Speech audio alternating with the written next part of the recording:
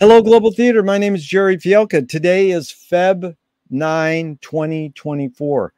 We want to thank Rob Grant and his amazing podcast. I'm probably wrong about everything. It's an honor and a pleasure today to be here with Janie Geiser. Janie, where in the heck are you calling in from? I'm just across town from you. I'm on the east side of Los Angeles in a neighborhood called Glassell Park. Do you know that neighborhood? I don't know well, but I'm kind of near Mount Washington and Eagle Rock, and it looks across the hills to Echo Park. Oh, how cool. Very close to downtown, actually, too. Very cool. The first question is, what is the best thing for a human being? Ah, the best thing, well, air. I like that. I don't get that often. I mean, sometimes I go into places and I'm like, can you please open a window? Yeah. You know, I need air. Yeah. Yeah. So that's my answer, air. That's good. What's your favorite form of information, how it comes into you? Looking. Oh, I like that. Just like taking a walk and looking, walking around a city or a neighborhood and looking. I love it. And why do you think humans collect or gather information? That's a good question. I mean, somehow all of it is to make meaning of our lives, I think. Yeah. You know, that we're like funnels and stuff comes in and then we go, why are we here? And we don't know, but maybe the answer will be somewhere in there, or the answer will be, yeah, we don't know. Yeah. Well, that's this series is all about. For 40 years, I'm totally open for people saying, I don't know, or I can't answer that. But the next one is a follow-up. Do you think this need or want to collect information is more innate or more invented? I don't know. But if you think about, when you read about how we were as humans when we were starting, hunter-gatherers, we couldn't cook yet. We couldn't, do a lot of the things we now can do. We didn't have our implements and we just gathered. So maybe, but now we gather things that we can't eat. Exactly. That comes from somewhere else. But I guess, we gather things to make ourselves feel comfortable and safe and happy. Good. And sometimes the opposite. Yes. Do thoughts create emotions? Ooh, do thoughts create emotions? I think they're really intertwined. Yeah. That it's not one or the other. Thoughts certainly can evoke emotions, and emotions can evoke thoughts. So, yeah. So fill in the blank, Janie. I don't know what I think until I dream. Oh my God, I never get that. That is so beautiful. See, McLuhan says, I don't know what I think until I say it. And Joan Didion says, I don't know what I think until I write it. Yeah. Can humans think without language? Absolutely. Wow. I have no doubt, because I mean, I'm human, I think, and I sometimes just think in pictures, and I realize I'm just lost in that. And I'm like, what was I thinking about? But I can't tell you any language from it. Beautiful. Chomsky says the language is not just words. It's a culture, a tradition, a unification of community, a whole history that creates what a community is. What do you do when language doesn't work? When language breaks down, what do you do? You mean by myself or with someone else? Like either, whatever context you want, sort of like with, either way. Yeah. Well, language is always breaking down for me. I mean, I lose track of it. I start to go into some place that isn't language. And so sometimes I try to pull myself back and realize where I am. Maybe looking helps me when I lose language. Maybe I'm going to move on because I don't really have a clear answer. No, that's good, though. Looking is really good. One person said a fun answer once. I says, what do you do when language breaks down? And he said, group hug. Oh, that is great. Touching, yeah. Touching. Yeah. But looking is something you've stressed twice. I like that. Your observations of humans in general, are we more feeling beings or more thinking beings? I don't know humans in general. I only really know myself. Except Right. I observe humans in general, and I think it's more of a spectrum. It's both, yeah. See, You know what? I'm not a binary person. So these four questions for me are what? It's somewhere in the middle. Yeah. Sometimes, or some of these early questions are binary, and it's really, they're just prompts for you to say, you don't have to answer the question, because we invented the words feeling and thinking, so we think we can separate it. You can't separate it. They're like this. Yeah. But I like Bridget Bardot says, when I make love, I don't think. And I'm like, good luck. How do you turn your brain off from thinking, like when you're doing, you know, this amazing physical thing? Or like when people who meditate, they go, okay, now think about not thinking. Yeah, that's too hard. Whenever I think about not thinking, I get lost in my inability to not think. Yes. These are two questions from Alan Turing in the 50s. One, is thinking a function of the soul? Well, you'd have to define soul for me to answer that. And I think that's also something that's really different for everyone. But I guess everything we do as humans is a function of our soul, if we believe in our soul. Right. That's good. The second Turing question is, can machines think? Machines, I mean, I don't know, because I'm not inside a machine, but to me, it seems like they can calculate, they can manipulate. And now, of course, we're in a time where there's all the thinking machines, but I think we probably need to really define what thinking is to be able to answer that question. Yeah. We as humans need to define that. Maybe we shouldn't ask the machines what is thinking, because they would include themselves. Yeah. I'm dying to ask, have you or Lewis tried Midjourney, where you ask this computer to make a film, like make a film, a cross between, you know, Larry Jordan and Jordan Belson as a CalArts student? I mean, you can actually have a machine make this. And I'm curious because I mean, I'm fascinated by all that, but I really haven't tried it yet. Yeah, I haven't tried it yet. I'm sort of a little. I'll let other people try it. Also, like, who's got the time? But who's got the time? That's good. Although, I mean, I was talking to a really good film student the other day who's just got, you know, she's a real experimental filmmaker, and they were talking about using AI to generate something like some images that then they could jump off of, but not using those images necessarily in the film. So I think the students are using it a lot. And our son is a painter and tattoo artist, and he's using some kind of AI in the tattoo work, you know, where he might have looked for Google Images before. Now he's sort of looking that way some. So they're jumping on it. So wow. It's curious to me. Do you more pursue happiness or more pursue meaning? Probably meaning.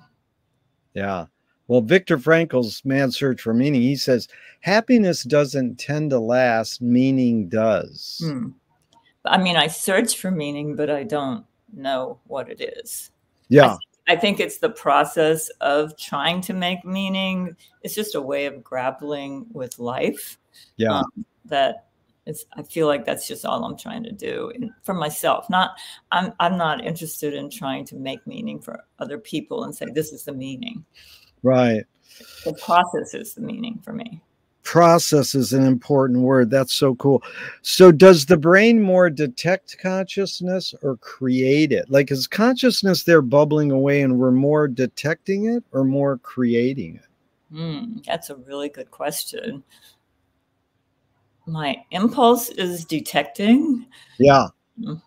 But I'm not sure.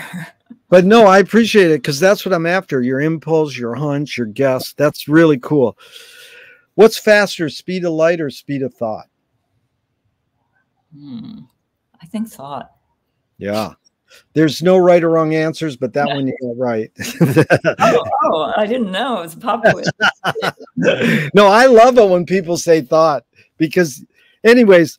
But wait, how do you measure that? Is there somebody who measured that? Well, the thing is that if humans can measure the speed of light, because they've devised some sort of system. Yeah. Well, how do you know if that's correct? I mean, it's pretty correct. We kind of go along with science and physics, but speed of thought to me is what we exist in. We are existing in speed of thought. There is no speed of thought. It is just there, you know, so it's a meta. Some of these questions too are, people aren't sure if I'm saying literally or metaphorically. And then I just say, hey, you put it in the context you want. You can do it either way. Right. So Audre Lorde, the poet, said, you can't dismantle the master's house using the master's tools. Yvonne Rainer responded and said, you can if you expose the tools. What new tool do you suggest? Oh, I don't know. Those are both great quotes, and I agree with both of them. What new tool do I suggest? I might have to come back on that. And it's more so, Janie, what, and it doesn't even have to be new. It's what tool do you gravitate towards? Well, again, looking. Well, in my own life, I gravitate toward materials that I somehow process through hand, relating to the hand and eye, to come out the other end as something else. No, all that is good. That makes a lot of sense. Looking, process, material, hand, eye. That's brilliant. I appreciate that. What new toy do you suggest? Ooh, anything with a lens. Nice. You know, just that's the thing I pick up all over the place, you know, just always like, you know, things that have lenses that. Oh, yeah, I like that. Oh, that is so cool. I mean, this was just in the old days a few years ago when the New York Times started doing, I don't know, they put videos embedded in their website that you could use these with. Oh, no, you put your phone in it or something. I can't even remember. Yeah, you put your phone to it. So they sent, you know, we have a subscription. So they sent a pair. But mainly I just use them under the camera in a film. Right. That's, I'm going to look, but I bet you I'll dumpster dive one of those this week now. Yeah, I think a lot of people got sent them and they're sitting around. Yeah. Yep. What do you worry about when you go to bed at night? Oh, everything. I worry about, my son, our son. I worry about just life and staying healthy and the crazy politics of this country. And I worry more about like the real world stuff. Yeah. Once in a while, I worry about what I'm making, you know, but my worries are more grounded in day-to-day life. Yeah. McLuhan learned from Ezra Pound, the poet, that artists are the antenna of the race. They're broadcasting and detecting the hidden psychic effects of our inventions, so we might learn how to cope with what we don't like about our inventions. Mm-hmm. So, Janie, I asked you the question Marshall probed his whole career. Why do we ignore the hidden psychic effects of our inventions, even though the artists are broadcasting them to us? Well, who is the we you're talking about? Yeah, and I don't want to sound like elitist. We meaning the creators, the artists, or we meaning the consumers, or just people in general. It's not like, do people look at art and really get sort of the hidden meaning of art, or do they look at it casually? Why do they ignore kind of the deeper meaning to art is kind of the question. I think that I'm not somebody who generalizes about people. Yeah. Like if you go to, say, an exhibit, yeah, going to be people there who are maybe looking at it in a more surface way. And there's people there who might start crying. So I think the art is there, you know, the artist's antennas are out sometimes in a really profound way, sometimes not. Yeah. And it's really up to each person to take it in as much as they can. And, you know, if you think about it, not everyone has grown up with a practice of looking at art. Music is more like pop culture, and music is a place where I think people receive that more, I don't want to say easily, but more broadly, because it's part of their lives. And unfortunately, you know, in America, the art education has gone down the hill. You know, I never had real art education in any of my schooling till college. Wow. Yeah, the art in my elementary school, and I went to a really nice neighborhood Catholic school, but we colored in the lines. That was our art. Or we would make those turkeys with your hand, you know. And then in high school, I tried to take art my senior year, and they wouldn't let me because they said art is not for seniors.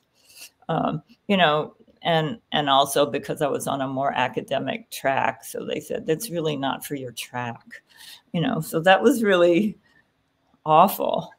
So that made me take it in college, and then my whole life changed. It's amazing. You touched on so many things that resonate with me, and one, I was curious because it really is. It's not, once the artist makes their art, it's no longer theirs. The user can do whatever they want with it. Exactly. And so, you know, I interviewed Mike Kelly twice with all these questions. Wonderful. And I was always amazed when he died. The New York Times obit said, one critic says, his art made me feel soiled. And I was like, oh my God. And I mean, I understand that. And is art supposed to do that? But here's the line that Mike said that I'm just curious if you have any reaction to it. Mike said, art is making your problems other people's problems. Oh, that's beautiful. I mean, I remember when I first started seeing his work, which was all the crocheted and the handmade dolls that he found in thrift stores and stuff. It really made me cry. You know? Did it really? Oh my God. Yeah. So these, that's sort of what we were talking about before the live feed started, like all these abandoned objects that, you know, have such a history with the people that they came from, you know, that made them or gave them to their grandchild or the kid who played with them. And then they get abandoned, either somebody dies or the kid grows up and feels like, no, this is baby stuff. That's another problem with our culture. But he recognized this is not baby stuff, or it is baby stuff and we're all babies. But, you know, he really moved me, you know. There's a flip there too, Janie. I interviewed him at Bergamot, and there was a crowd there, and I asked him this question about children's art and Salvador Dali and something, and he started to cry. He teared up, and he mocked himself crying, and he turned to me and he goes, boo-hoo, I'm crying. And everybody in the room, you could feel everybody got chills. It was just like, and it really resonates with what my mother taught me, is that when you cry, you release emotion. That's what we know. But you also are getting toxins out of your body through the tears. You're like, and I mean, it's like healthy to cry, you know. So he was embarrassed about crying? Well, he made fun of it, but, you know, you can see he was that type of guy. You know, he didn't want to just say, I'm crying. When I told, you probably know her, the woman who handled his art at Bergamot, I told her that story, and she goes, Mike was a sensitive guy.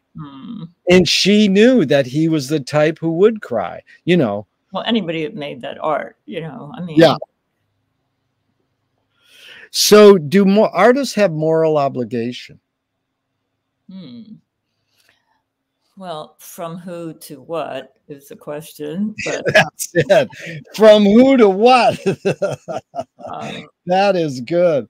I mean, I think we, like all humans, have an obligation to try to maintain integrity and do as good as we can do, but that might mean creating transgressive work. You know, it might mean, all kinds of things that the world might not consider to be moral.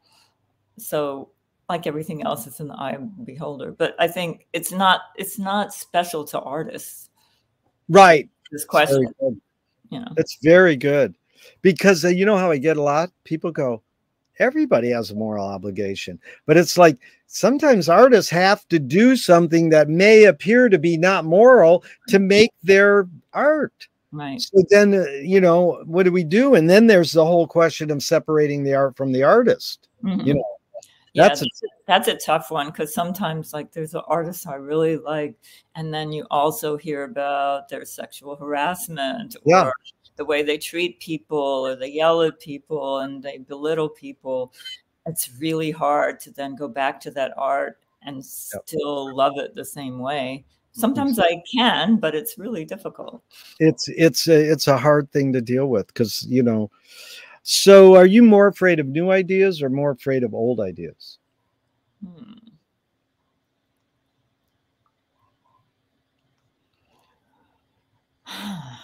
I'm afraid I won't have any new ideas. I'm not so afraid of ideas, but that sounds too, above it all. That's more. No, actually, Janie, that's the answer. I often get that. I'm not afraid of ideas, and that's fine, because it's for people our age. It's usually like, I'm afraid of the old ones because we've had fascism and war around so long. It's like, could we get? I mean, literally, don't you think we're smart enough to get over war by now? I know. I mean, that's one of my laments. It's like, we already know it doesn't work. I know our economy is based on it, but can it be based on something else? I don't know. I mean, Jerry, that's to me one of the biggest questions. And I just always feel kind of naive when I ask that to myself, or to say to somebody, I really don't like what's going on in the world right now. But then like, well, the socioeconomic dependencies and blah, blah. And it's all true, but it's part of our nature, I guess. But I wish this part of our nature wasn't there. Well, that's funny you say that, because I'm doing a lecture at a film festival in March, and it's called "Can Art Stop War?" And people are like, "No, art can't stop war," But we know that art can contribute to shifting people's opinions and strategies for conflict resolution. But the big issue is that I asked the round robin question to all the participants is, are we hardwired for violence, killing? And most people think we are. And there's a woman, Maria Gimbutas, the archaeologist, who proved, in the anthropology world, kind of proved that there were cultures that had no war. It was goddess-centered cultures. That women give birth. They're not about to. That we're more hardwired to be cooperating than fighting. So, but it's hard to convince people that. Most people think, no, we're hardwired to fight, because if they're coming to steal your food, then you're going to say no, and fight them. So. All that stuff is just, there's no, it's one of those things. What is the answer? Is there an answer? But like you, I like to imagine the possibility, and it's not existing right now. Yeah, imagine is the key word. That's why Yoko takes a lot of money that she got from John Lennon's estate and takes a full page ad in the New York Times. War is over if you want it. I'm like, that alone, just to put that idea in a newspaper in big letters is powerful. It's saying it's war is over if you want it. If you can imagine it, if everybody imagined it at once, would it happen? And she's right, but that would be a almost superhuman feat for everyone to imagine that at once. But hey, yeah, we can imagine it. Yeah, if you don't have dreams, your dreams can't come true. That's true. That's true. Can you conjure up your earliest memory or one of them? Well, the one that, people ask that of each other a lot. The one that I remembering the most, my mother said I was probably 2.5 or not quite 3. which was light. It was a memory of light coming into our house through Venetian blinds. You know, Yeah. and you know how that light just can move and be dazzling. And I just remember this certain room with that light. Another memory, I don't know when this would be, which probably a lot of people have, is reaching up for a doorknob. Yeah. Wow. Well, a lot of people say something that's visual. That's Mhm. the earliest memory. Is memory more a curse or more a blessing? Oh, I think it's a blessing. Yeah. Tell me someone. You know what? I mean, I know people who have a lot of trauma in their childhoods, so that might be a whole different answer. You know, I had Yeah. a totally happy childhood. Yeah. Tell me someone within your immediate family and then outside your immediate family, just briefly, who had an impact on you, kind of like a role model. And Mm. what specifically was that impact? Oh, now I'm going to get teary-eyed. My mom just died. Certainly, she had a huge impact. She was somebody who, for whatever reason, she didn't. I mean, my sister corrected me. I said, "Oh, she didn't judge anybody," but my sister said that's not true. But she only occasionally judged anyone, and she tried to see why maybe they did something, even if it felt wrong, and not and just talk with them about it. And she just had a kind of open receptor for people and their problems and the world. You know, I don't know how she got that. I mean, her mother was also pretty amazing like that. Her father had a stroke when I was a kid, so I didn't really get to know him. But I get the sense that that was also kind of what she got. So she would be somebody. I mean, another person was also my Aunt Winnie, my mother's brother's wife, Winnie. She made things. Like she would knit. She taught me to crochet. She lived in Dubuque, Iowa. She would make those braided rugs. I couldn't believe somebody could make a rug. And Yeah. whenever we would come to visit, she would make my sister and I little purses, and you know, just she made stuff. So that was very exciting. And then later, you would love this. She had thrift stores, and Nice. and she sold them, and she fixed dolls. And yeah, so she was another really great influence on me. And I think I was able to tell her that, and you know, when I was a little older, and I don't think she realized that she had had that impact until I told her. That's beautiful. You really are well with describing, because I feel like I can picture her with her dolls and how you described it. So, Janie, the same question outside your immediate family, someone who had an impact on you early on that kind of was like a role model, and what specifically was that impact? Well, I had a French teacher in high school, and she was one of those great teachers that she talked to you like you had intelligence. She didn't Yeah. talk down to people, and she expected a lot of you. So much so that I even started college as a French major, just because she really instilled a love of language in me, which I haven't retained my French that well, but a kind of way of learning that was experiential and not and yeah, she was really strict and rigorous, but she had a sense of humor and invited us in. And she's the only teacher. I had a good friend who was always in those French classes with me too, and we went back to visit her, you know, like 20 years later, and she's the only teacher that I ever did that with. You know, Nice. she was funny too, and my friend and I would we just got bored in school, so we would do little disruptive things like get a wind-up car and send it through under the desk, and she wouldn't give us a hard time about that. Oh, great. I'd just pick it up and put it on her desk or something. So, Janie, you told me you were raised Catholic. Do you pray? Not in that way, no. Yeah. Yeah. If God exists, what would you like God to say to you after you die? It's all okay. Beautiful. Do evil people exist, or does evil use people as a vehicle? Number two. I mean, Yeah. I often think about, you know, we all see babies.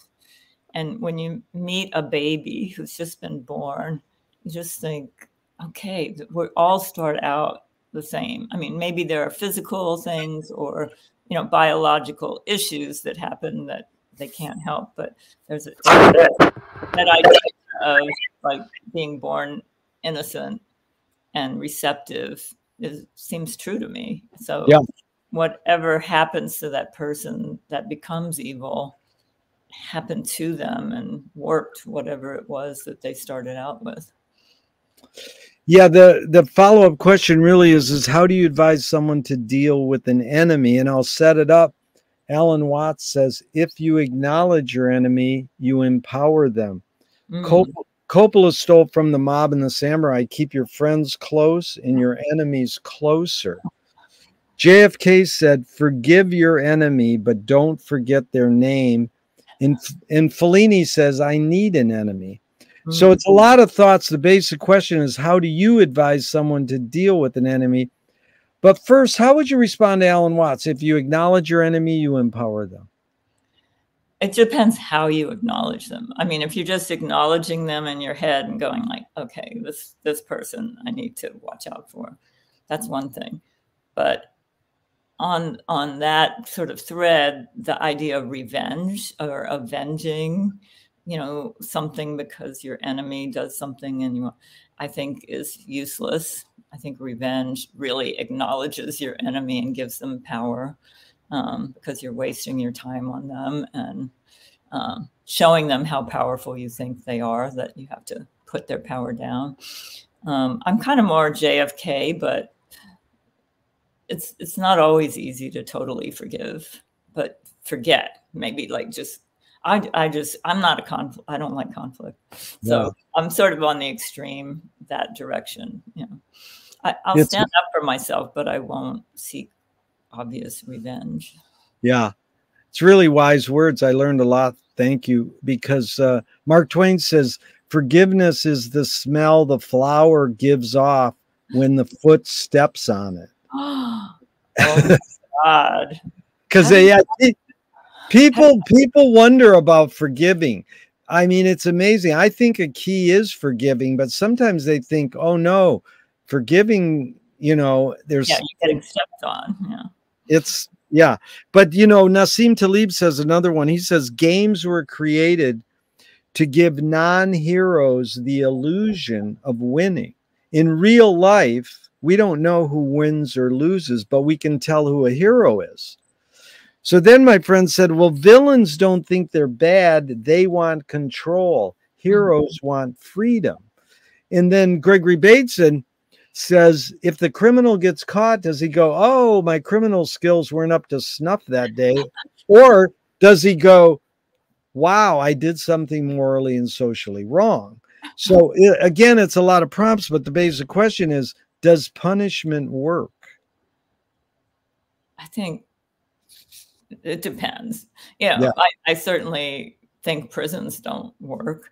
I mean, once in a while, of course, you probably need to put somebody away from society in some way because they're causing so much harm to them or to themselves. But I don't know, there has to be something besides the punishment. There has to be something that you learn through that experience of maybe a realization of transgressing in a way that is harmful to other people. I don't have the answer to this, Jerry, but no, Janie, it's good because this is a follow-up question I've been asking. If Trump gets thrown in jail, he writes a book and says, I'm sorry, I did wrong, would you forgive him? I just wouldn't believe him. Right. That's what most people go. They go, I wouldn't believe him. I wouldn't have to forgive him because, first of all, I don't know, whatever. But he's not going to write that book because his book is, you know, I'm a victim. Yeah. heavy. Oh, I'm a victim like you. Exactly. He's constant. So James Joyce was the first projectionist in Dublin, and he basically checked out. He said, "This is stupid. Why should I go inside a building and see a movie of a tree when I can go outside and see a real tree?" Years later, Faulkner said, "Sometimes the best fiction is more true than journalism." Why do we have to recreate things in order to get them? Why do we have to go to a theatrical play of people acting out life? Why don't we just live life? I think it's a distilled version of life. Yeah. That helps us, just like any kind of art, just helps us to look at it in a removed way. It's not happening to us; it's happening in front of us, or in our brain, and all the archaeology or any kind of history that we have that has some kind of documentation. We've always told stories. So stories are a way of distilling meaning and teaching, I think, too. Yeah. So, Janie, walk us through where's your tipping point? You already said, you're learning making stuff from your aunt. Then you're have this curiosity to create, but then you go to school to study French. Where's your tipping point? You go, oh, that's my calling, being an artist. Well, after a semester of French, and I was one of those kids that sort of did well in school without making myself crazy, so I knew how to study and memorize and all that. So then when I got to college and I was studying French, I was just doing more studying and memorizing, and I was bored out of my mind. And I had a desire to take some art classes or something. And so I took one. I was at the University of Georgia. So that was a good thing because I didn't have to apply to an art school to take an art class. I just signed it up on my schedule. And in fact, my advisor, who was just an advisor who didn't really know me, because it's a school with 30,000 people, he said, "Why do you want to take that?" I said, "Well, I just always had a curiosity." "Oh, okay, And then the next, it was actually a quarter. So the end of my freshman year, I said, "Oh, I'm going to make art my major now." And then he was like, "Okay, goodbye. Now you go over to the art school advisors or whatever." But I had the best first art class in the world. And my art teacher, I think, is still alive. His name was Richard Olson. And he had sort of been part of the abstract expressionist movement. Yeah. And so he taught this class. I don't know if he made it up or not, but it was called Art in the Dark. Wow. Yeah. And so instead of starting out like, well, here's a still life or here's a body that we have to try to draw and get it right, he was kind of brilliant. And maybe this is how he had studied somewhere, but in the dark, in a black room, he would flash slides of like a Franz Klein painting. And we had 5 seconds to get the gesture of it with charcoal. So you go like, so I couldn't make a mistake, and I felt so alive. And by the end of the quarter, we were trying to draw still lives, and I wasn't as freed up and good with that. But he had already kind of helped me open up that insecurity that I had, because everybody else in the school, in the art program, had been those kids that are drawing all through elementary and high school, and they had their stuff up all over the school. And that wasn't me. So I felt really behind. And I stayed kind of behind until just about the end of college. I maybe caught up, but I didn't get ahead or whatever. There were always so many people who I just thought were so amazing, and that wasn't me. But what I did discover was sort of process and just pleasure, the pleasure of making things. And I just thought, this is what I want to do. And I remember, go ahead. Yeah, no, that's beautiful. Process and pleasure. I love those two words. Yeah. And I was just so lucky that he was my first teacher, because somebody else could have just killed that, or I could have easily been intimidated by all of this. And I still was somewhat intimidated. Like, I really only took one painting class because I just felt too insecure about that. I took more drawing and printmaking because printmaking had a process. You know, you would coat the plate and you would draw into the wax to get a print and etching. Oh, you dip it in acid. And so I liked that process. And then I even did like some metal work where, you know, you make it in wax first, and then you make a mold, and then you pour the metal in. So all of those, that I felt safer with that kind of process.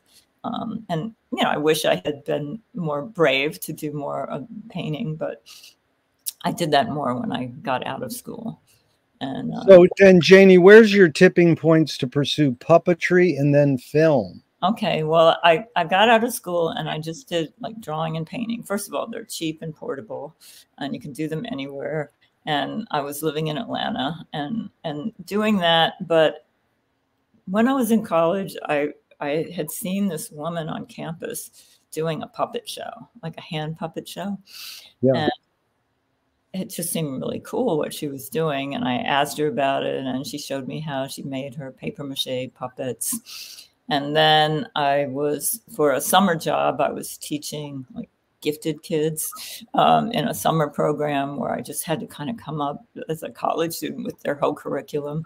And so I thought, oh, well, let's do a puppet show because they could make things, they could write things, they could perform it. I mean, I really didn't know what I was doing, but luckily when you're working with 10-year-olds, they know what they're doing all the time. Yeah. And you just have to kind of start something and they run with it. So they made a marionette show, and it was just really fun. So I just kind of kept that in my brain as like something that was interesting. And every once in a while I would make, I made a puppet in one of my last classes, which was like a weaving class. So for my final project, I made like a stitched puppet, but I wasn't performing with them. They were objects, you know? And I continued to make occasional puppet like objects while I was getting my start in Atlanta, you know, as a little visual artist and starting to show my work, which was mainly the drawings and stuff. But that stayed there. And then Atlanta, this was another sort of strangely lucky thing, I guess. There was a puppetry center, and there still is, in Atlanta. Wow. Yeah, called the Center for Puppetry Arts. Now they have half of the Henson collection. So they had this big museum that is a destination in Atlanta. But at the time, they were mainly a kids' puppet theater. They had a nice small collection in their lobby of donated, you know, antique puppets, some beautiful things. But Vince Anthony, who ran the center and is still involved with it, he really wanted to have adult contemporary puppet theater at the center. And he started to develop an audience for that in Atlanta.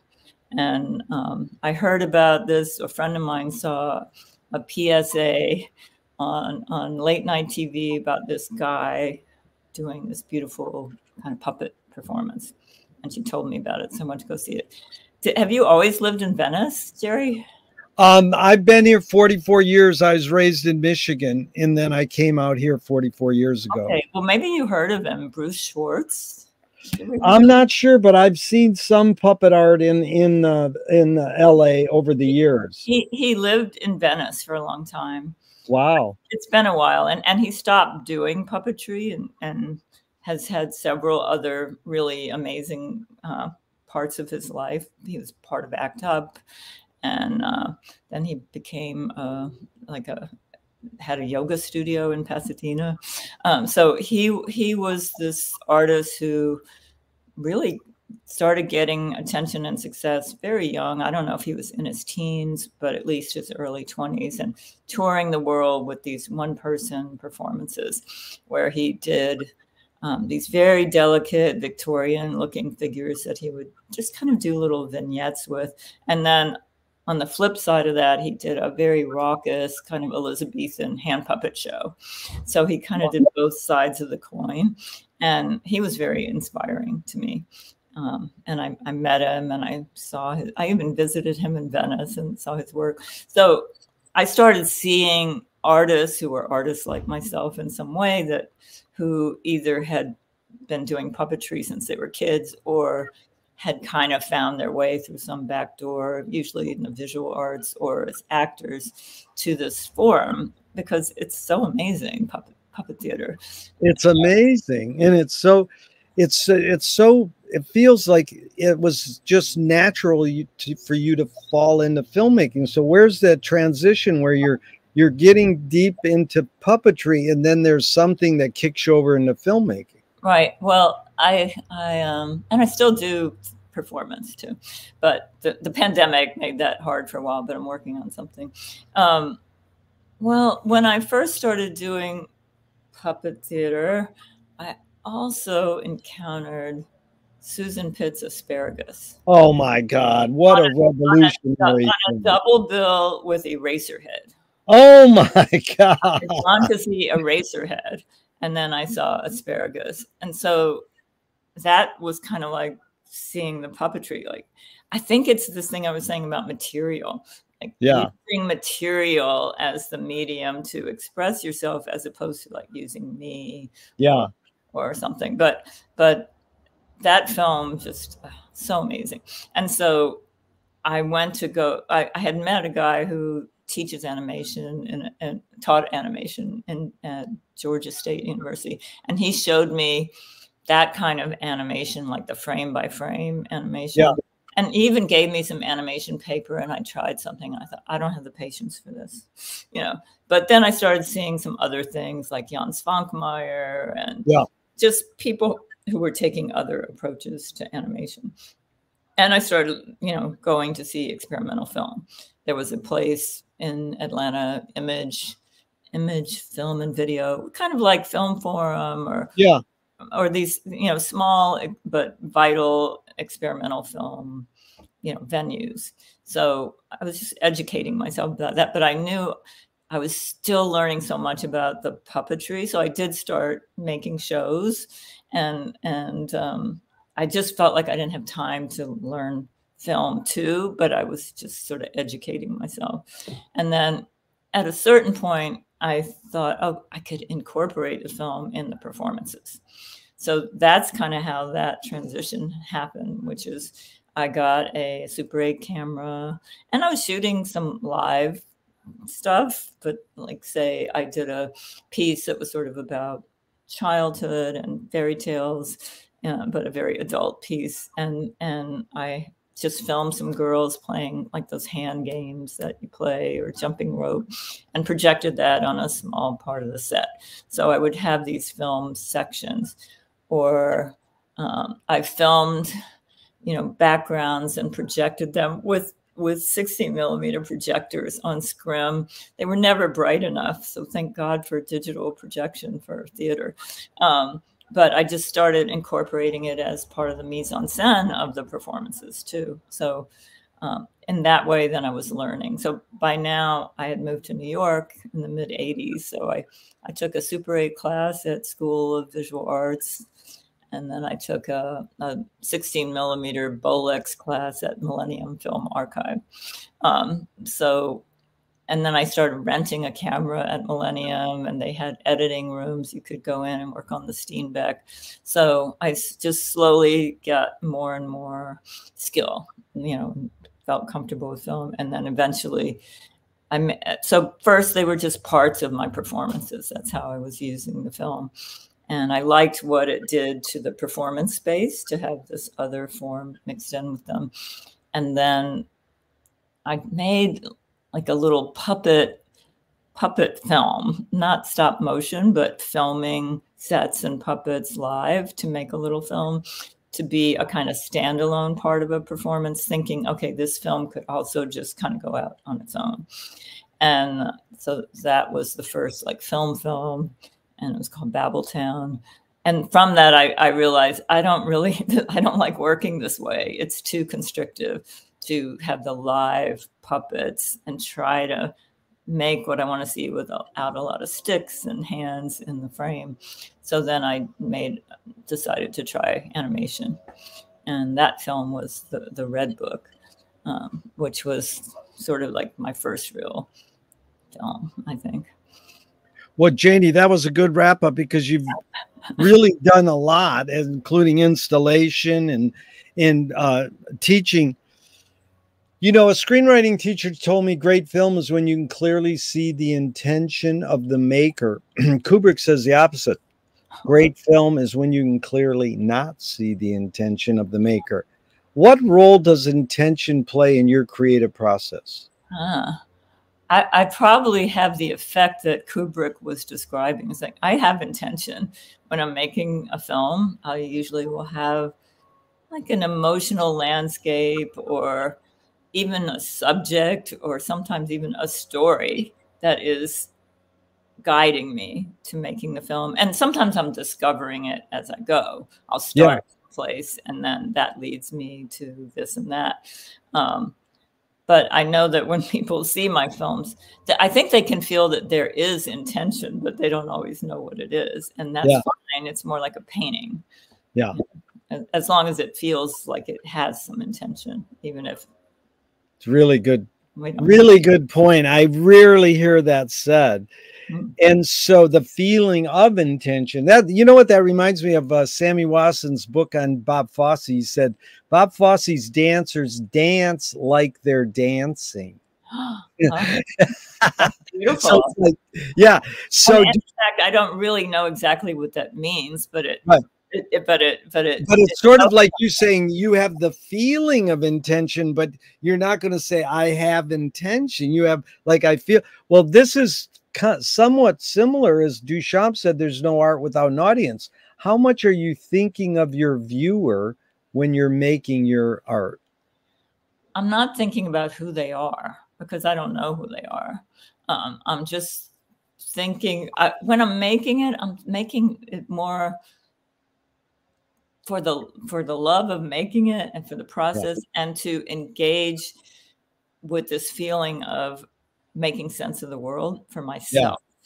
And then as I finish it, I want to at least put it into some kind of shape that maybe somebody else can have some kind of experience with, but I don't know what. I can't determine that. I don't want to be flip about it. I just don't say like, oh yeah, now this is ready for them to have this certain experience, because I don't really know who them is and what that experience will be for them. Very good. You know, McLuhan says that everything we invent has extended some humanness. So like knife and fork extends our teeth. The shutter in a camera or projector extends our eyelid. And maybe even non-tangible, a religion or philosophy extends consciousness. The two tools of yours, mediums you were, what does the puppet extend for you? What humanness? He called it a human sensorium, but you know what I'm saying. What humanness are you extending with a puppet? I mean, puppets, we were just talking about this in a class that I'm teaching, and I was we all read out loud together this great essay by John Bell, which is called Death and Performing Objects. And he talks a lot about how what artists who are dealing with materials as their form, and puppets being part of that, like we're engaging with dead matter, wood, metal, cloth. These are not alive. And that engagement with dead matter, now, John, I'm probably misparaphrasing this, but it does a lot of things. It helps remind us that we're alive. It helps give us power in the dead world, and it just puppets. You know, anybody that works in puppetry will sort of come to this phrase of like the puppet is a vessel. As much art is, but the fact that it's a vessel that has this confusing existence as something that kind of seems alive, even though we know it's not. It just creates this amazing space for all kinds of ideas and emotions, and remembrances and references, you know, so they're very powerful. You know. It's amazing. Really good. Now, the moving image camera, whether it's a Super 8, Bolex, or video camera, what does the moving image camera extend for you? What humanness? Well, like you said, sight, but also movement and materiality, because especially what I'm shooting is the material world. So all those textures and you know, images, photographs, they all just kind of extend memory also, I think. Not a specific memory, but the idea of memory. Yeah. They're kind of Rorschads. That's good, Janie. You brought up the word storytelling earlier there, and Hollis Frampton said narrative is born among the animal necessities of the spirit because we're waiting to die. Can you forget to die? Not most of the time.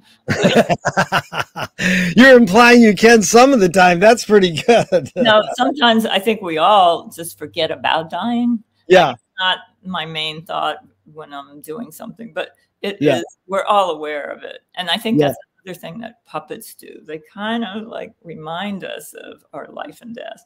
That's good. Yeah.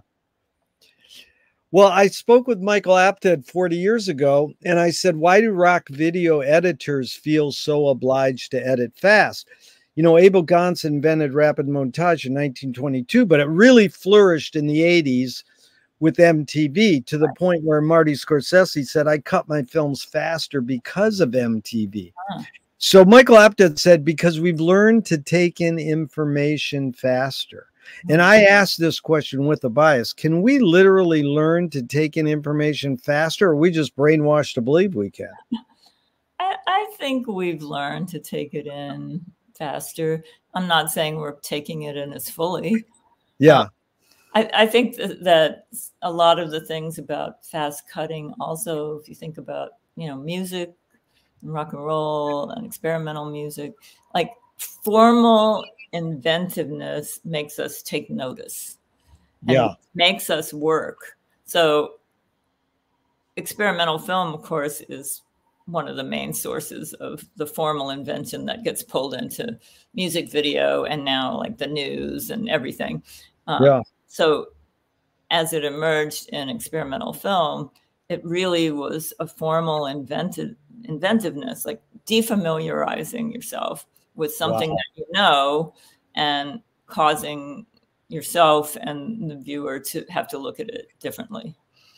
I love that. I say the word unlearn. We have to unlearn, but defamiliarize. That is a great word. Thanks for teaching me that. So what's your hunch or guess? What was the motive of the cave artist? That's funny. We were also thinking about that in one of my classes. Not the motive. Well, you know, they suspect, whoever they is, the experts, that caves had a kind of camera obscura effect sometimes. Yeah. Where a little bit of light would come in and show the outside world on the wall. You know, some of those drawings are upside down. You know, so it could be even tracing that. But I think just like us, they're telling stories, they're making sense of their world. It gives you some power over your life to be able to depict it, to put it there as a static image. I don't really know. I'm just riffing. No, that's good. You really covered a lot there, and it leads to and we're doing a research project on archiving, and the basic question is, there's two: is archiving more innate or more invented, and do you have plans for your own archive? But I wanted to set it up because the word archive etymologically is rooted to keep safe, free from harm. And that's the 1400. 200 years later, 1600s, it's what we know it as, a record preserved as evidence. But, you know, the Egyptians would put stuff in their coffin with them. But I also learned from studying Eastern philosophy that, you know, Ram Dass says, be here now, like live in the present. And even Wyndham Lewis kind of nailed it. He said, artists live in the present and write a detailed history of the future. which is an amazing thing. But why do you think humans, I mean, I know it's this sense of history important, and then you even got the futurists saying, dude, burn all the libraries and museums down. I like that they invented that, but I live half my life in a library. I like libraries. Yeah. Do you think this need to archive is more innate or more invented by humans? I think it's an impulse, probably like the squirrel putting nuts away, you know, that maybe the first impulses had to do with survival. Like you save all the good rocks that might be turned into blades before the river overflows and gets rid of all of them. That's just made up. But in terms of my own archive, I have two threads. One, well, the main one is I don't want to leave all this stuff. You know, there's a lot of stuff for someone else to deal with. Yeah. And so maybe 10 years ago, I started trying to find an archive that would take my puppets that I'm not using. You know, I have all these old shows. I've kind of ended up getting rid of a lot of the sets, and some of them were painted with paint that didn't survive. It started to smell bad. But I still have most of my puppets, and I would really like to give them away. So if anybody out there. But did you find an archive with that? Not yet, but in that process, I put out the word to different friends and stuff. A good friend named Chip Epstein, who is a musician and composer, it's Epsten, who I worked with on a lot of my early performances. He was my collaborator on just really beautiful work. But anyway, I had been talking to him and telling him, oh, I'm just trying to find some place for these puppets. And then he was at a party in Atlanta, and his wife is an architect. And at this party was an archivist from Emory University. Yeah. And part of his mandate was archiving Atlanta's art scene during a certain time period. And especially around this institution now called the Atlanta Contemporary Art Center that started out as a little nonprofit called Nexus. And I had happened to be involved in that. So anyway, he was telling Chip about what he did, or maybe even Dagmar, his wife. And they said, oh, you should talk to our friend Janie. So they put us in touch.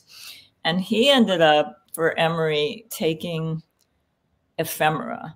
He didn't take the puppets. They don't take 3D stuff. They're interested in sketchbooks, notebooks, you know, all kinds of things you collect, like my postcard collection, or just different things where you intersect with daily life.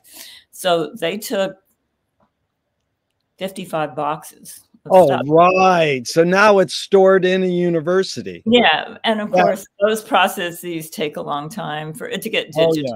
I will probably be on the other side. But at least my son won't have to deal with them.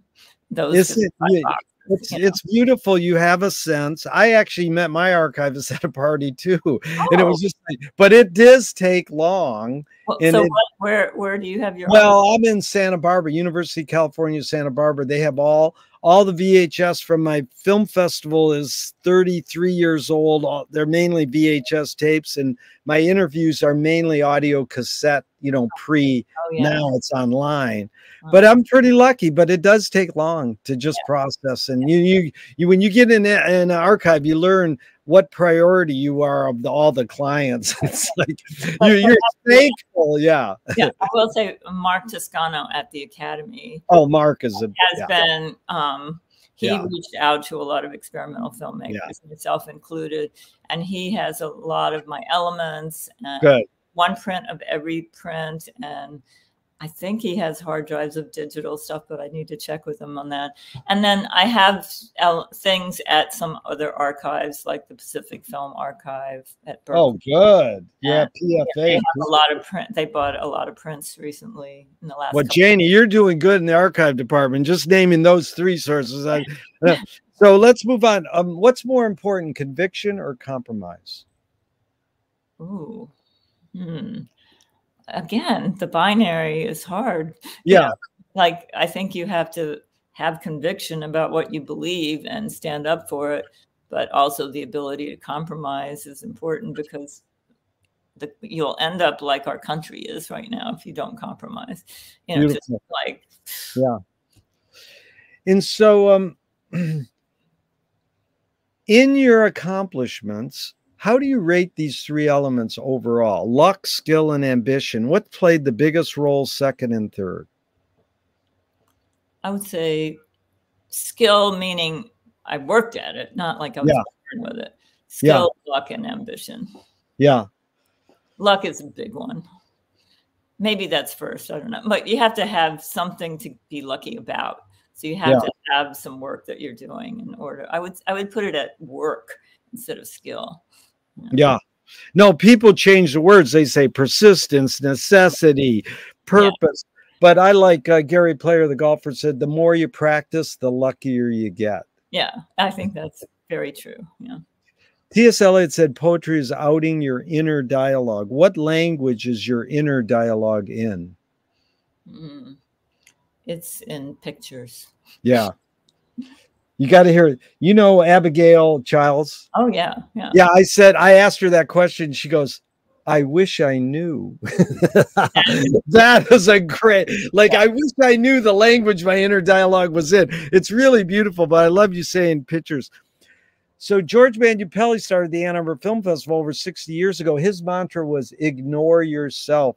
Jonas Mekas says there is no self-expression. And Cecil Taylor, jazz pianist, says, I'm just a vehicle and this stuff just goes through me. So again, it's a binary, but just your thoughts.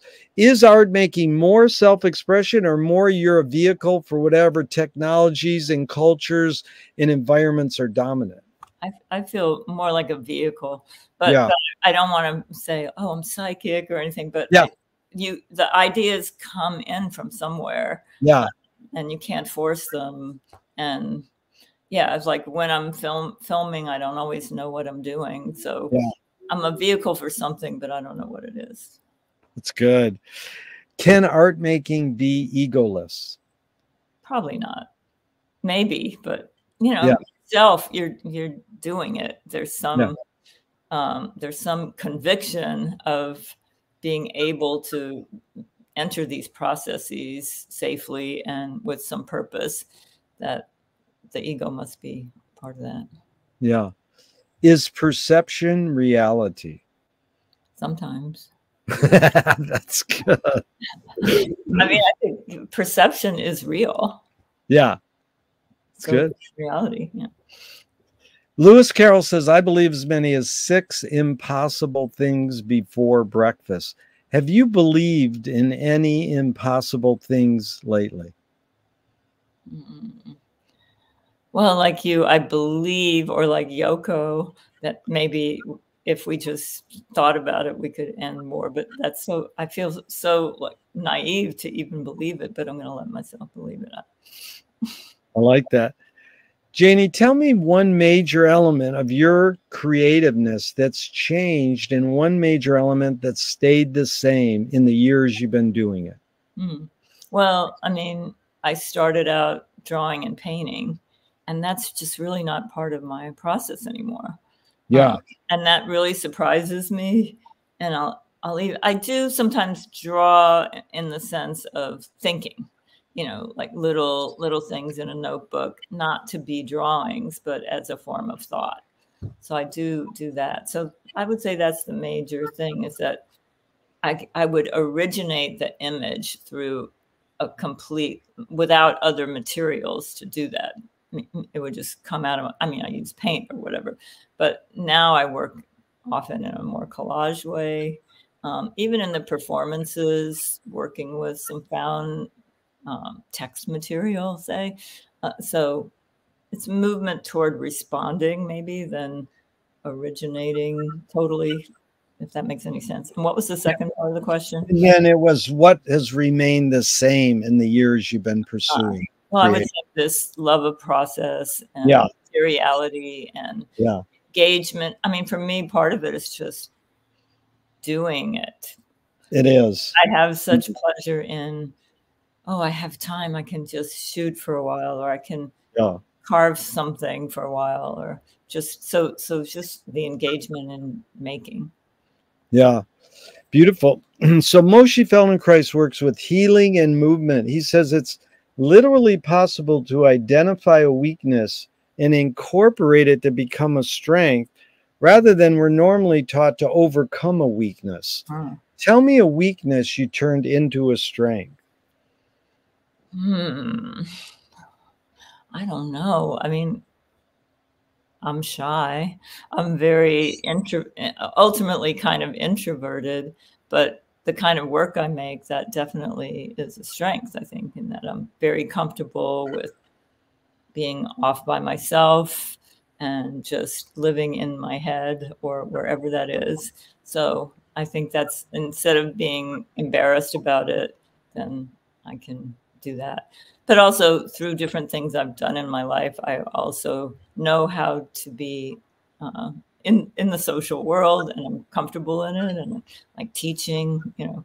So somehow I've been able to take that internalness and turn it inside out when I need to, and not that it's a pain. I enjoy it.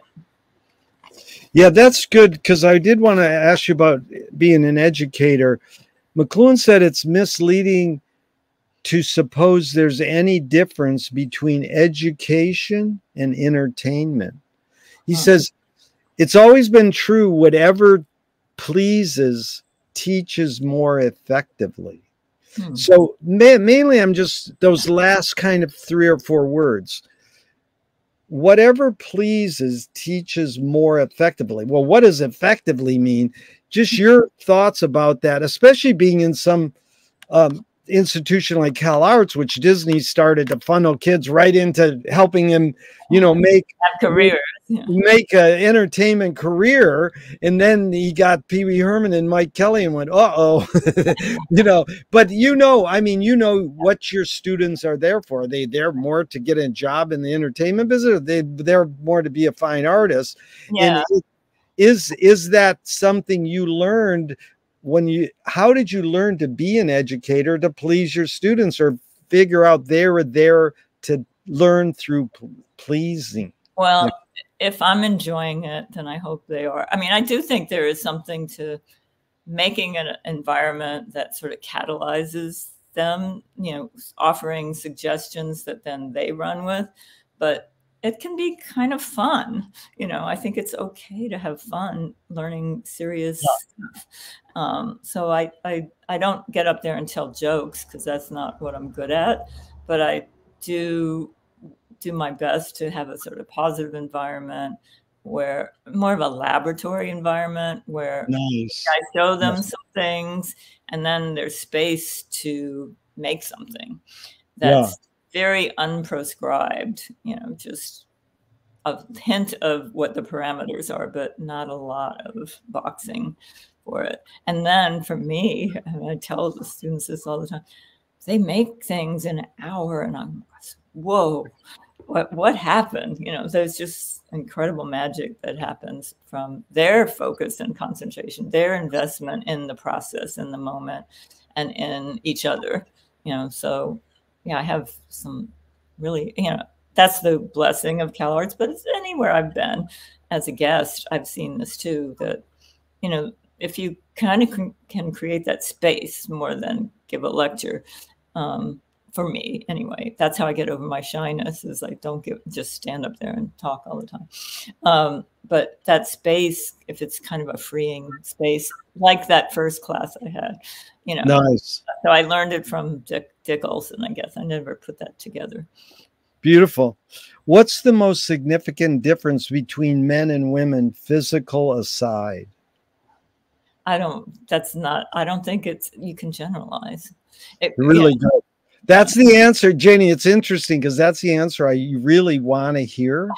But, you know, for a while when Me Too started, I couldn't even ask the question. Oh, wow. But I do love that you saying that. There's a line that goes, you create what you resist. Bob Goldthwait, the comedian, morphed it into, you are what you hate. James Joyce says, it's a curious thing how your mind is super saturated with the religion in which you say you disbelieve. And Louis Buñuel nailed it. He said, thank God I'm an atheist. So Just any thoughts on this line? You create what you resist. I'm not saying you, but one creates what one resists. Any thoughts on that line? Well, I can certainly go to the Catholicism. So I grew up Catholic. By the third grade, I knew it wasn't like I didn't believe it all, especially the idea of limbo, where babies couldn't go to heaven unless they were baptized. So that's, you know, 7/8 of the world or more. I don't know. So I just didn't buy it, but I had to kind of pretend until I could drive, you know, not go to mass. But the imagery and the smells of Catholic church and service just permeated into me. And I even have a form that I've used a lot in performance where I create a series of walkthroughs of stages that you have to walk through to see the piece, or you stop at one and you watch for a couple of minutes, then you go to the next. It's the Stations of the Cross, you know. Exactly. Amazing. So I don't even remember exactly what your question was. Well, no, you answered it well. Stained glass window. Yeah, stained glass window. Stained glass window, the ritual. And you'll love this.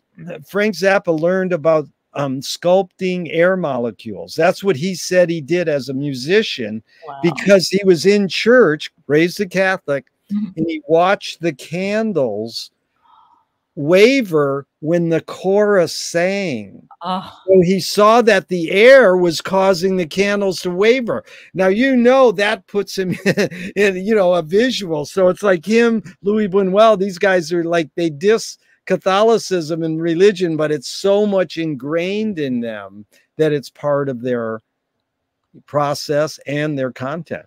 Yeah. Oh, and I love the like the teeth in a saint statue, or like the remnants of the human body that were put there like as relics to kind of worship. So that mixture of the inanimate with the once alive. Yeah, it's amazing. So we got about 10 more minutes. It's really been fun, Janie. And here's 5 Alan Watts questions just off the top of your head in a couple words. 1, who started it all? Somebody. 2, are we going to make it? Yeah. 3, where do we put it? Wherever it's safe, I guess. Beautiful. 4, who's cleaning it up? Us. 5, is it serious? Not enough. Very good. How do you find peace of mind? Walking. I love to walk. I can walk all over. And where I live now, you know, LA has these kind of nature in the city areas. So I'm kind of in a hillside area where there's houses, but then you round a bend and there's just a lot of hillside that's undeveloped, but it's about to get developed. And so I like that, and seeing, looking and seeing. So walking is kind of the main one. I love that. I have to tell you, one of my favorite aunts, I used to do this in a survey form on a piece of paper. And one of the questions was, I would rather blank than blank. And she put, I would rather walk than do dishes. Go for that. That was always one of my favorite things she said. In that regard, if you were walking down the street today and you met yourself as a 12-year-old, what would you say to your 12-year-old self? Oh, wow. 12 was a kind of right when I started to really become unsure about a lot of things. 12 and 13. And I also moved from one city to another. So my childhood city, Baton Rouge, Louisiana, I felt like I knew the world, and that was my world. And then we just up and moved to Atlanta, and it was completely shaken. So I guess I could just say to her, it's all for the good, because what I have learned as an adult, like every time we moved, I had to make new friends. You know, I learned so much. Like I did a good journey from Baton Rouge to New Jersey. By the time I got to New Jersey at the end of high school, I was ready for the people there who were very influenced by New York City, and who in high school were writing poetry and making art and doing all these things that, you know, really changed my life. So I would just say it's gonna be okay. All of this seems really traumatic now, but you'll make it. Beautiful. How many years have you been with Lewis? Wow, we just had our 30th anniversary. Beautiful. How do you explain the longevity of your relationship? It's a lot of compromise, and the fact of our art, like, that is a huge thing that joins us together, in that we both are very obsessive. We both like to work. We like process our work, can talk to each other, and we understand what it is to be an artist, you know. And I'm not saying like artists being special, but just what your day is like. Well, you might just need to go into the studio for a few hours, or you might just need to take a nap or a walk, and that kind of fluidity when we're not teaching. And then we also have a son who's 26 or almost 26. So of course that joins us together a lot. Well, that was the next question. You have ESP. What have you learned by raising a son? What's your like main thing you learned, do you think? Oh, it's almost too big, you know, to say. Just to not assume anything about who somebody is. Yeah. Just, I'm getting choked up again. To like notice who they are and what another person needs, and try to find a way to help them toward that. Yeah. And he's like us and very different from us. Yeah. Like skateboarding. Like neither Lewis or I are big athletes. You know, we're physical in a way, but not athletic in that way. Although Lewis was more. But our son was, you know, athletic, but only like one person sports. He didn't really like the soccer or the team. Yeah, sports. I see. And very early on started skating. He has beautiful balance. And so we spent a lot of time at skate parks. Yeah. So your kid can open the door to another part of the culture that I really wouldn't have had understood at all. Now tattooing, you know, I understand how tattooing is journaling. Yeah. You know, it's amazing. Yeah, and skateboarding, I hate to say it, but you know, just cha-chinged in on skateboards is Jeff Koons now sells skateboards. So, God, you can imagine. Is he a skater? No, he just found a niche where he could sell, but I don't know. Wait, believe me, I shouldn't say that. I don't know if he's a skater, but I doubt it. He's more our age, and he probably didn't grow up skateboarding, but people our age skated. Yeah. But I'm trying to remember. Somebody I know was his roommate at some point, so I can find out. Yeah. Which way should toilet paper come off the roll, over or under? Over. If a publisher was to release your autobiography off the top of your head, what would the title be? Maybe, I don't know. They want to scent the glue in the binding. What smell? Say that again. They want to scent the glue in the binding of your autobiography. What smell? Some kind of wax, maybe. Oh, nice. Like a beeswax, you know? Beeswax is cool. If a statue was built in your honor, where would you want it displayed, and what would it be made of? It would be very small and in a closet somewhere. Nice. I don't want a statue in my honor. Right. Tell me something good you never had and you never want. Wow. That one I'd have to think about for a while, Jerry. Something good I never had and I never want. It's not that there aren't things, but it's just nothing's coming to my mind. That's all right. What's the cultural shift you see developing today that inspires you? I think a lot of, you know, younger people who I'm around because of our son, or also at CalArts, they do care about each other. Yeah. And they try to support each other's and especially because I'm around art kids, idiosyncratic impulses that may not be like them, but they really try to make space for everyone's differences. You know, I might be in a very lucky environment, and it's not to say that there aren't problems too, but I think there's something about caring for each other. That's encouraging. You know, in your performance, because I was really impressed that besides being an artist with puppets and film, that you do live performance. There's a line that Leonard Cohen says, I'm curious your thoughts. The only way you can sell a concert is if you put yourself at risk. And if you don't do that, people know. What role does risk-taking play in your creative process?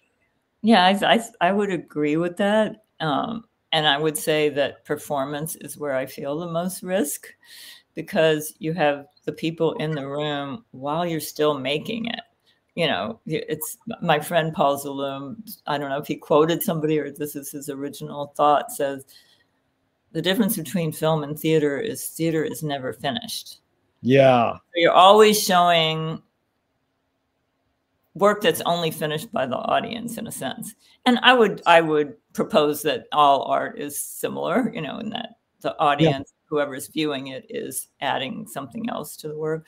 But in theater, I mean, for instance, one of my first puppet show, I don't usually perform in them now, but I was performing as a puppeteer, and there were these, it was at the Center for Puppetry Arts, and Vince Anthony had gotten these, you know, European people to come see the show, and the puppet fell off the set. Oh no. It was like a real puppet booth. The puppet I was holding, there was a point in the piece where I would leave her at this spot, and then I'd go do something else, and there was a little lock for that, and somehow it gave way and it fell over. And this shows you how people believe in the puppet characters. Like, the room was just like, ah! Not just because here's a thing that's breaking, but this character is breaking her pact with us, you know? Right. And nobody could see me. I was down below, but one really kind person picked it up and put it back up there and kind of looked to make sure I got it. Oh, how cool. That was interactive art. Definitely. Yeah, so there's just that risk of liveness. Yeah. And of things happening in real time that you can't predict. Whereas by the time you show a film, like, you know, that is sort of finished, even if you're remaking it as you watch it. So then the problems come with projection or sound or all these other elements that you can't exactly control. But live performance, and I'm not even out there acting, you know, I think performers who get on the stage with just themselves, you know, dancers, actors, musicians have a task too. So they have something else too, but it's a real risk, I think. Yep. What's a question that remains unresolved for you?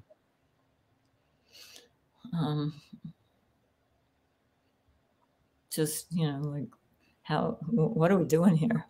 That is good. What are we doing here? That's really good. How has being an artist shaped your behavior?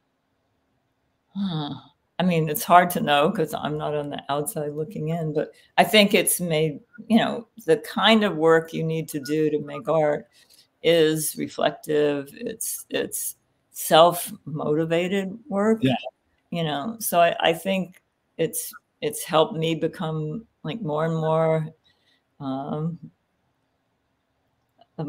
have more agency in the world. Yeah. In my life, you know, but I don't know in compared to what, but because I don't know that I have any more than anybody else. But for me, especially as a kind of shy person, it's really helped me just be in the world. Yeah. Thornton Wilder said in 1928, art is confession, art is the secret told. But art is not only the desire to tell one's secret, it's the desire to tell it and hide it at the same time. You've laid your cards on the table for 90 minutes. I'm not insinuating you haven't already answered this. What's it really all about for you? well, I told you that's my question, but that's like touche, Jerry. That was good. But it's really just about not in a rational way, but yeah, making sense of being in the world through making, through the materials of the world, and then through interacting with people around that making. Yeah. No, I really love you saying, you said right off at the bat, looking, walking, and being, it's like an awareness level. That's what I always say. It's like you can be aware of what's around you. Mm-hmm. I know on that, like, I'm not like most people alive on the planet today, or maybe when I'm walking, like I had a Walkman when they came in, but I would really only use it at home. Because I found if I had it on when I'm out, I just feel too removed from the world. Right. And I realized I like the sound of the world. Exactly. I like the sirens. I like hearing conversations. I want to be in the world when I'm in it. So no, being a bicycle rider, I'm the same way. Can people be aware of where their space is in the urban setting? You could stare at your cell phone and walk down the street and do your whatever you're moving around, but there is an awareness of other people that you can be aware of, or you can just be, have your arms across the sidewalk like this, is like, oh, someone else is coming, But anyways, I understand the impulse to kind of create a cloud around you. Yeah. And because we're, as you said at the beginning, like we have all this, we're taking things in faster and faster. There's so much around us. So I do understand that just walking through and carrying your own environment with you, as long as you're watching the streets.